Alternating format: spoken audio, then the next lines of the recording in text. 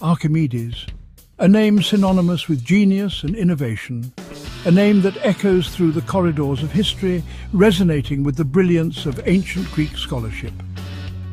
Born in the ancient city of Syracuse, a hub of culture and learning, he was a mathematician, physicist, engineer, inventor, and astronomer.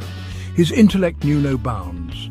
His contributions are countless, but one theory stands out: the principle of buoyancy, a cornerstone of fluid mechanics. Legend has it, he discovered this while taking a bath, observing how the water level rose, shouting "Eureka!" as he realized that a body submerged in fluid experiences an upward force equal to the weight of the fluid displaced.